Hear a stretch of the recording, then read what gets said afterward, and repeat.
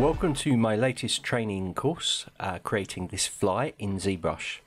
So learn to sculpt and model professionally with ZBrush and this online course on sculpting the fly. Now I've picked the fly. Why have I picked the fly? Well, it's not because it's swallowed by a spider. This is a great subject as it has elements of hard surface as well as organic forms within it. It is also very fine, almost microscopic detail. Anyone familiar with my courses will realise I love micro level details and forms. So the fly lends itself well to a training course because we're covering lots of different elements. Right, who's the course for?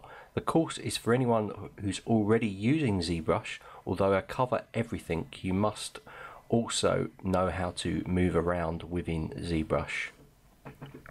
So what will we be learning during the course? Well, we'll be working and we'll be applying textures and UV unwrapping, be working with Dynamesh subdivision levels, learning about remeshing, including ZRemesher and projections, how to work and apply mask, polygroups and masking options as well as deformations, sculpting and modeling techniques, translation, rotation and scale via transpose, plus using the subtool master.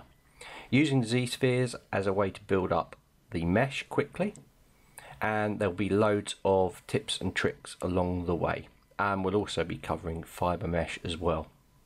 So I'm sure you agree it's a very packed course, so be prepared to learn a lot in quite a short space of time.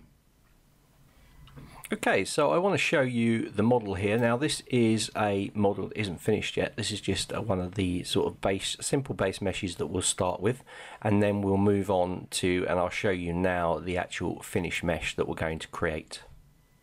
So here is the finished model of the fly that you'll be creating during this course. As you can see, we've used fiber mesh on the abdomen area. On the thorax, we've actually added hairs in there, and you can see there's very fine details on the eye sections. If I move in now, you can just see that detail there. And obviously detailing throughout, obviously on the legs and the wing sections, which we'll create by using some mesh extractions to be able to do that very, very quickly inside ZBrush. So if you love this course and think, yeah, I really want to learn how to model this fly, then take the course. Details are below as well as in the next slide.